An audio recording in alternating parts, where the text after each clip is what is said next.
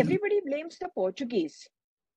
Yeah. Somehow saying that it was only the Portuguese secular leaders or the Portuguese political leaders who were responsible for the cultural genocide of the Goan people. But no, this was actually sanctioned by the church.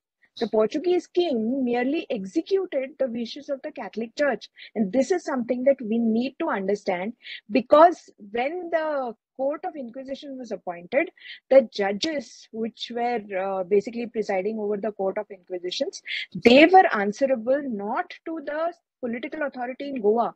They were not answerable to the Viceroy of Goa, but they were answerable to only two people. One was the King of Portugal, who was their appointing authority, and the other one was the head of the Catholic Church, the then Pope.